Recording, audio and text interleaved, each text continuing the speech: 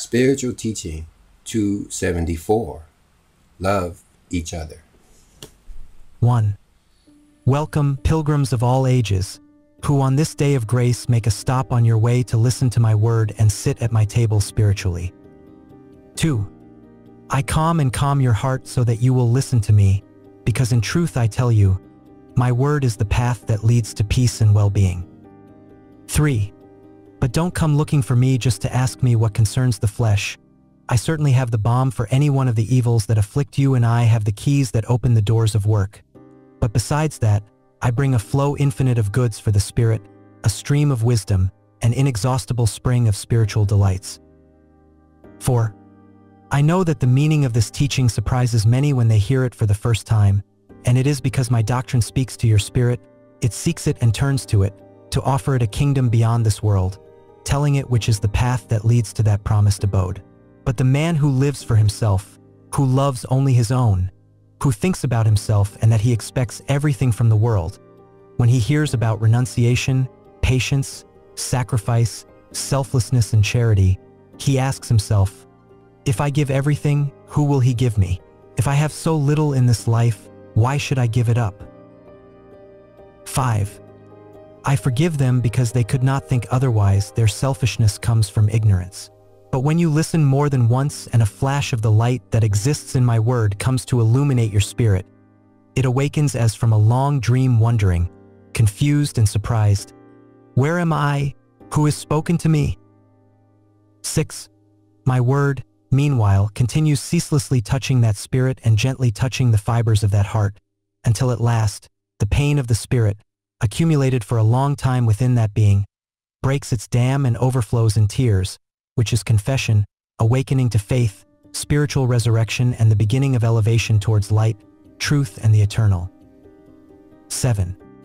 This is not the case for everyone, but those who came before the manifestation of my word, bringing in their hearts the selfishness, love of matter, pride, and arguments to deny my spiritual doctrine. When listening to my lesson from this day, they instantly remembered the day when they arrived in darkness and then beheld a light they had never seen before, thought it existed. 8. Many of them are now my most faithful and devoted peasants. 9. My word is a torrent of love that will purify men by preparing them for a better life. 10. Be amazed. I am giving you my teaching that comes to save sinners, through sinful lips too. 11. My plan of universal redemption, you cannot include it, but I make known to you a part of it in order that you take part in my work. 12. Only I know the importance of the moment in which the world lives. No human can understand the reality of this time. Humanity from its beginnings has been accumulating stain after stain to cloud its feelings and its spirit, creating for himself a sick, restless, and sad life. But the hour of purification has struck. 13. You who have listened to this divine word have an idea of what is happening at this time, and you will pray, exempt yourselves from doing evil and instead do some good. But not all humanity knows the meaning of the events of this time, and that is why there is confusion among men, despair, bitterness, hatred, unbridled ambitions, vice, crime, and all low passions. 14. The world needs my word, the peoples and nations need my lessons of love. The ruler, the scientist, the judge, the one who guides spirits, the one who teaches, all need the light of my truth, and that is precisely what I have come at this time, to enlighten man in his spirit, in his heart, and in his understanding. 15. Wouldn't you feel satisfied if you served as forerunners to my spirit, to prepare my arrival in hearts, peoples, and nations of the earth? And if you want to open gaps and prepare paths, what examples and proofs are you going to give? 16. Do not remove from your mind that my work is perfect, eternal, powerful, clear, luminous. 17. Little disciples, you do not know how spirits love me in the higher mansions, beings that are your brothers. If you knew how they love me, how they serve me and obey me, you would feel very deep regret for your behavior towards your Father, and you would hasten to form in your heart a shrine to offer it to the one who loves you with perfect love. 18. Let my love be in your heart to make it sensitive to the pain of humanity. It is necessary to know godliness so that you can practice forgiveness and pour out comfort in those who suffer. 19. Let my word shake your heart so that he can beat with love for his fellow men. 20. Keep my lessons well, because they are the same ones that will serve as weapons in the fight when you have to become the true sowers of my truth. 21. Come, I am giving comfort to those who cry, and you cry, some externalizing their crying, others internally without sobs. 22. I come to collect your pains and take them in peace, I who am the only one who penetrates the depths of the spirit. Come for your burden, for that burden with which you cannot carry anymore. 23. O spirits incarnate in men, you have not come to earth to be overcome by pain, problems, trials. You have come to conquer in vicissitudes and adversities. 24. Do not cry or sleep anymore. The spirit of humanity is in struggle with everyone, with trials, with pains, with passions. 25. You have come to know all the troubles of life. You wanted it that way, but your faith, your will, and effort can lift you above matter and pain. 26. Do you not understand my word? It is so simple, but you are clothed with matter and you do not often reach the bottom of its meaning because you don't analyze it. There will come a day when your spirit, already unwrapped, will review my phrases with delight and understand my teachings, and from that memory sprout a torrent of light for your path. But you will regret not having managed to penetrate into my teaching when you passed through earth, where you so much needed a staff or spiritual support. 27. Record my teachings as much as you can, because if they go from your memory, if they flee from your heart, if you leave them forgotten and abandoned, then you will look for them and you will not find them. It is as if having a source, you abandon it, and when thirst embraces you and you go in search of it, you will find that the water has evaporated. 28. If you want to know how to cross through this life without thirst and without fatigue, and if you want to enlighten yourself when you are in spirit, yes, wish to avoid the pain of embarrassment, take my teaching, let it be indelibly engraved on your being and be the law and the rule of your life. 29. If I called you to account today, what would you do? What would you present for the benefit of your spirit? 30. If your conscience tells you that you have not loved, since that is the law, do you think you are willing to pass from the state human to spiritual? How many spirits that roam in space would like to make themselves heard by men, to tell them, not waste your time as I lost it? 31. Truly I tell you that if you study each phrase of mine, you would illuminate the path of your life, because each one of them contains essence, wisdom, eternity. 32. Whoever understands my word gets to know what has come into the world, knows where it comes from and where it will have to return. 33. He who is saturated with this essence never again says that this world is only of pain, tears, and bitterness, because he knows how to overcome pain, his faith, and his love. 34. This world in which man has suffered and cried so much, this home from which many would like to flee from, truly I tell you that I destined it so that you would fill it with love. But if I asked you all at this time how much you have sown love in it, what would you answer? 35. I want you to tell me if you have understood Christ. He who one day said to you, love one another. See, I ask you this question after many centuries of tireless teaching. 36. That is why I tell you at every step that you learn to listen to me, that you learn to be silent when the word speaks, so that the divine seed germinates and flourishes in your heart. 37. I have had infinite patience to wait for you to hear my voice. Why don't you have a little patience when you are under a test? I tell you that he who does not have patience will learn it in this time of restitution. He too is a teacher, although for moments he teaches harshly. Why not learn best of the divine master who only teaches with love? 38. Time is not the same for the materialist as for the spiritualized. On one it acts as justice, on another as a blessing, but the light of the centuries has always passed over men, caressing some and awakening to all. 39. When will you allow that light to manifest through your spirit? When will I find the free man in chains and ready to fly to me? 40. There are still many lost travelers, many beings lost in the darkness of ignorance, because they are more flesh than spirit, more lie than truth. 41. In them the victor is matter and the vanquished is the spirit. It is these lost whom I come to invite to the feast of the Spirit, to the banquet of love, where my heavenly table awaits everyone to free them from so much bitterness and of so much loneliness. 42. I will give you my delicacies, bread, fruits, wine, and honey, which, translated into the real sense, are tenderness, consolation, peace, health, and knowledge. 43.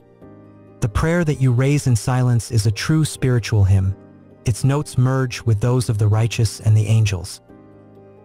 44. You bring before my presence the burden of your sins. You present your whole life to me, but I tell you, they exist in the recondite of your being, penalties and restitutions that you ignore and that only I know. But it does not matter that you do not talk to me about all this or ask me for everything that you ignore from your past. I am in everything and nothing escapes my charity, as nothing escapes my justice. 45. Feel my paternal love, and let the darkness, the sorrows, the tears dissipate in it. Be strong in me, regain health and peace, return strong to the path of struggle. 46. This is the word you seek, the one that brings comfort, the one that revives and floods with hope. Why do you follow me despite the tests? Why do you not throw the cross from your shoulders? Because in the essence of my word you find an absolute understanding to all your afflictions. 47. Israel, I call the people whom I am gathering around my new revelation, because no one better than me knows what spirit dwells in each of the calls of this third era. 48. Israel has a spiritual meaning, and that name I give it to you, so that you keep in mind that you form part of God's people, because Israel does not represent any people on earth, but a world of spirits. 49. That name will arise again on earth, but free from mistakes, in its true essence, which is spiritual. 50. You need to know the origin and meaning of that name, you need your faith that you are children of that people is absolute, and you need to have full knowledge of who and why you have received that name so that you can face the attacks that you will receive tomorrow from those who give another meaning to the name of Israel. 51. You are the spiritual people who will truly understand the mystery of the scale that Jacob contemplated with the eyes of the Spirit through a dream. I see you already capable of understanding many lessons, and I have come to get together to reveal them to you. 52. The ability to understand comes from evolution, development, and accumulated experience. 53. Truly I tell you, before the worlds were made and before man appeared in the earth, your spirit already existed. These were times of innocence for him, a lifetime in those mansions of preparation, times when the Spirit was instructed to inhabit the earth, incarnating in man. 54. Your mind does not receive the impressions or memories of the past from your spirit, because matter is like a thick veil that cannot penetrate the life of the Spirit. Which brain could receive the images and impressions that the Spirit has collected in the journey of its past? What intelligence could coordinate with ideas human what is incomprehensible to him? 55. For all this I have not allowed you until now to know who you are spiritually or what has been your past. 56. Could you then know in what way I am forming the people of Israel? No, I have only revealed to you what you should know by now and how far you can understand. So I have told you that you are children of the people of Israel, that you belong to him by the Spirit and not by the flesh, that your mission is to multiply yourselves to infinity, inviting everyone to penetrate into the bosom of this people, and that your destiny is to bring the light to all the worlds. 57. In the first era I gave a man the name of Israel to Jacob to be the trunk of a people which would also be called the same way. That name was spiritual so that people would remain in the history of humanity as an open book before the Spirit. 58. Those people listened to my voice, they manifested inherent gifts of the Spirit. Received my law through Moses, it was subjected to very great tests. He had no other mission on earth than to demonstrate in front of the Gentile peoples the existence and the law of the living and true God. 59. The patriarchs, the prophets, the seers, the leaders, the legislators, the judges, and the kings were my emissaries. They were my spokesmen, my servants and instruments to manifest myself already in love, already in teachings, already in justice. Through them I gave proof of my power to other peoples. 60. Now that many centuries have passed, and that the splendor of that people, as well as their judgment, have remained distant, do not despise their history, because by transferring it from the human sense to the spiritual sense, you can obtain infinite lessons and examples, with which you will end up understanding that Israel is the symbol, the meaning figuratively speaking, the parable, and that the new Israel that I am forming means reality in its spiritual sense. 61. Look at that time when Israel, after achieving its liberation in Egypt and having conquered with her faith and her perseverance the promised land, she founded with her children her main city and gave it the name of Jerusalem. There she built a temple in honor of Jehovah, which was like a torch of faith for hearts. 62. Who would have told those people that they thanked the Father for having allowed them to rest in the land of promise, that in that city that he called holy, they would bring the Messiah to the scaffold? 63. You who are the new people who are struggling to free themselves from the power of Pharaoh, which is materiality, ignorance, fanaticism, idolatry, you begin the great crossing of the desert, but when you already felt fear of the solitude, hunger, and danger, you saw suddenly that a cloud descended on the mountain, and that from the cloud gave off a ray of divine light, which, upon reaching your understanding, became a verb, a word that is wisdom. 64. This word is the law of God, the perfect law of love, justice, and peace. It is also the new manna that sustains you and that will allow you to reach the new Jerusalem. 65. That city is no longer on this earth, it is not of this world. That city exists in the spiritual, but when inhabiting it forever and I come among you as Messiah, you will no longer crown me with thorns, nor give me vinegar, nor will you nail me to a cross. I will come among you as on that day when the crowds covered with their hands touched the ground. They sang hymns and waved their palms. And you will receive me in your hearts, celebrating the Master's triumphal entry into Jerusalem. 66. When this is, I will no longer return from your womb. 67. Will you understand the divine meaning of these revelations and the human meaning that you gave them? 68. Now I am passing among you as I was also at that time. The moment is approaching to stop talking to you, and humanity has not felt my presence. 69. From this mountain, from where I send you my word and contemplate you, I will have to exclaim on the eve of my departure, Humanity, humanity, you have not known who you have had with you, as in the second while my death was near. I contemplated the city from a mountain and exclaimed through tears, Jerusalem, Jerusalem, you do not know the good you have had. It wasn't the world I was crying for. It was the spirit of humanity that was still without light and that would still have to cry a lot to reach the truth. 70. If everything that the people possessed in the first era had not been just a symbol, my justice omnipotent would have preserved intact that city with its temple and its traditions. But everything was destroyed so that only the law remained shining in the consciences, and everyone understood that the kingdom truly of the Spirit is not of this world. My peace be with you.